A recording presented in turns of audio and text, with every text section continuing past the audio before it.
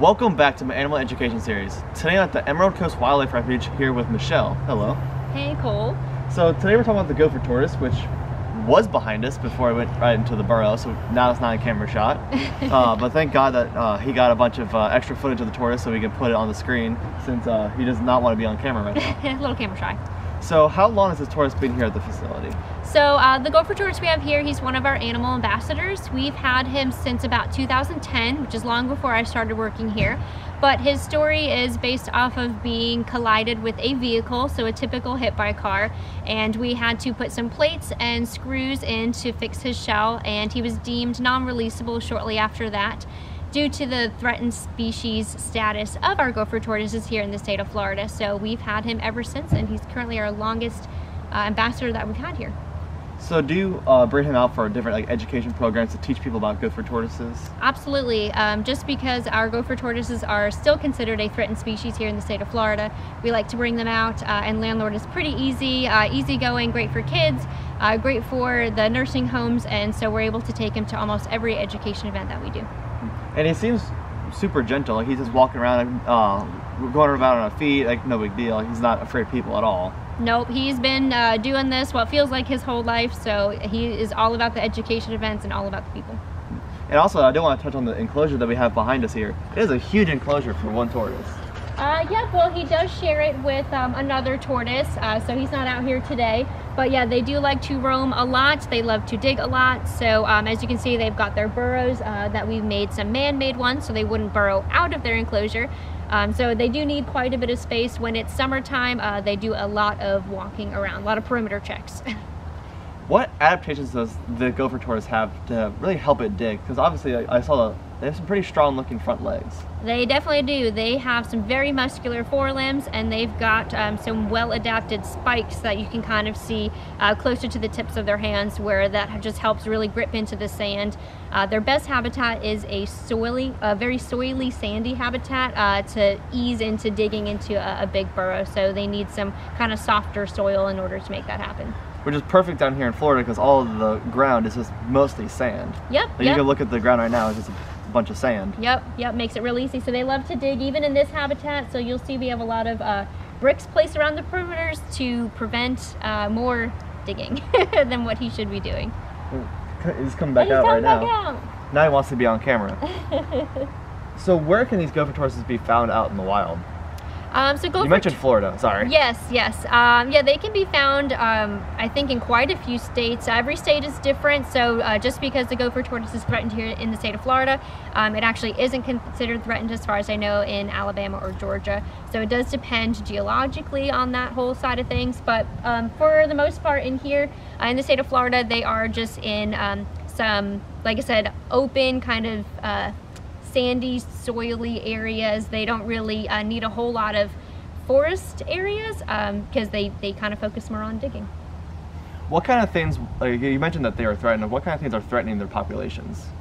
So one of the biggest thing is mycoplasmosis, which is an upper respiratory infection for gopher tortoises. It's also for other turtles and tortoises as well, but it is very common. Gopher tortoises greet each other face to face or nose to nose, and that's exactly how that disease gets spread. And so if they're all living in a kind of community together, several burrows, that is how that disease can quickly wipe out a whole little community. There's of course your other typical issues, vehicle collisions and other diseases, but home building and a lot of tourist related things, if new shopping centers goes up, that can take away from their burrows and their homes. So it's kind of all a mixture of all those things together. Do you guys get gopher tortoises here rehabilitated pretty frequently or no?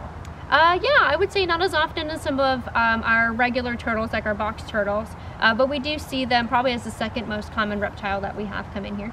And what's the most common injury? Probably like a vehicle accident, I imagine?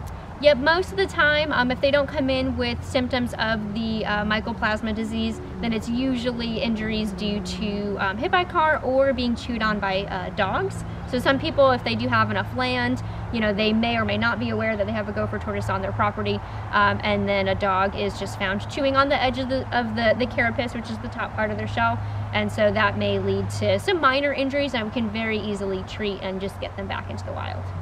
And one thing I noticed on this tortoise I wanted to touch on is how smooth the shell is. Is that like usual for this gopher tortoise, or is it due to its age and being in captivity for a while? Yeah, for him, it's definitely a combination of a lot of things. Gopher tortoises constantly go in and out of their burrows, so that can cause some smoothing of their shell. He's also definitely older than what we would naturally assume. We've had him for about 11 or 12 years. He was an adult when he got here. So a lot of it is just a lot of wear and tear over the years. What kind of animals would try to eat a gopher tortoise? So there could be a lot of predatory species, like your typical coyotes or foxes that might be interested in trying to, you know, get to him. They're not exactly the easiest prey item since they have their shell that gets in the way, but they can certainly, you know, get to appendages and things like that as well.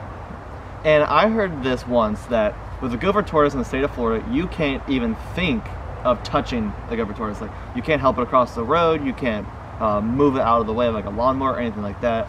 Is that true? Sort of. There's definitely a lot of red tape around gopher tortoises just due to the status that they have here in Florida. The first and foremost thing that I always tell people is, if you have any questions, if there's one in your yard and you don't know if there's something you can do or can't do, go ahead and call Florida Fish and Wildlife.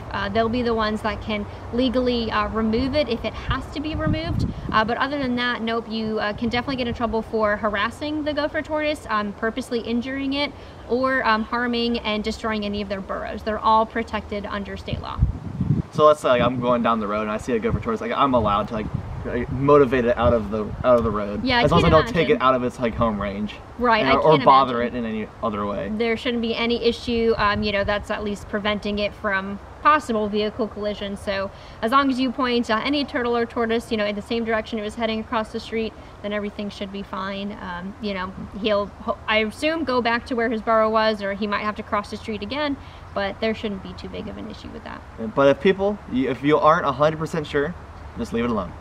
Like, that's like the #1 thing with all wildlife. If you don't know like what it is or you don't know what to do with it, leave it alone. Exactly. Just call your state fish and game, you know, conservation commission. Ours is Florida Fish and Wildlife, or call your local rehabber if you're concerned about it being in the middle of the road, or if it has an injury, or if you don't know if it's sick. Some turtles, like these guys, can have certain symptoms, so always call your local rehabber too. They can help get some questions answered. And that's the entire reason that you guys are here, is to help rehab animals. Yeah, absolutely. We've been doing it for, I think, 27 years now, since 1994. And we moved from being a kind of home rehabber base, so just working outside of a few people's homes, to finally getting a facility located in Destin, Florida. To then we upgraded to an old kind of rundown fire department station in Fort Walton Beach. And then finally about 2 years ago we moved out here to Navarre, Florida, where we're on about 2 acres of land, and we have a lot more space to rehabilitate our wildlife and get them released back into the wild, as well as homes for some of our permanent residents, which are our animal ambassadors that we use for education events. And with the 2 acres here, we can give them awesome enclosures like this with plenty of space to walk around. And because having a lot more space for the tortoises allows them to like exercise, and it's plenty of opportunity for enrichment as well. So this is good for all the other animals too. Exactly. That's our goal here, is getting them the right food, the right habitat space, and enrichment every day, just to keep that mental stimulation, especially for our ambassadors. And I want to wrap up the video with a pretty tough question for you. What is your favorite thing about the gopher tortoise? I think my favorite thing about gopher tortoises is that they are very welcoming, and that's kind of how Landlord got his name. So gopher tortoises will use their burrows not just as a home for themselves, but as a home for, I think, about 360 other species, if I'm correct on that number. So I think it's really cool that what they do out in nature doesn't just affect them. They're a keystone species. What they do out in nature kind of is a cascade effect for a lot of other species. So if gopher tortoises go away and they go extinct, then that can possibly cause the extinction of several other species in their wake. Because whenever they're done with their burrows, other animals can definitely use it. So it's not just shelter for like them, as you said, it's shelter for plenty of other species, like 360, over 360 species, like you said. That's insane amount of animals that can benefit from one species. Absolutely, yeah. So it's crazy, you know, how one animal just out in the wild can be helping another without even knowing it. Well, thank you so much for telling us about this awesome tortoise species that we're going to have to dig out of that burrow here in a couple minutes. But, and thank you guys so much for watching this week's video. Don't forget to leave a big thumbs up down below, subscribe to my channel, and as always, I will see you next time.